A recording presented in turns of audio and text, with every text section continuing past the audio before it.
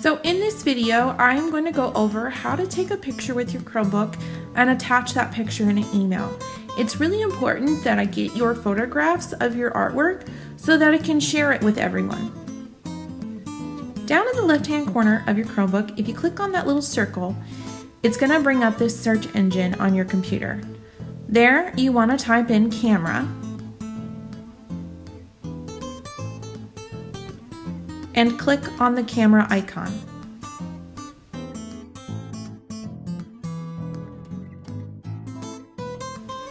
Once you've clicked on the icon, you should see that your camera is pulled up. To take your picture, you just want to click on that circle button. Then go to your school email account and click on the plus to compose an email. So you want to type in my name, Kim Cantor, or you can just put K Cantor, and I should be the first one that pops up. Look for the little guy holding the paintbrush saying yay. Once you click on me, go down to the bottom of your email and click on the paperclip.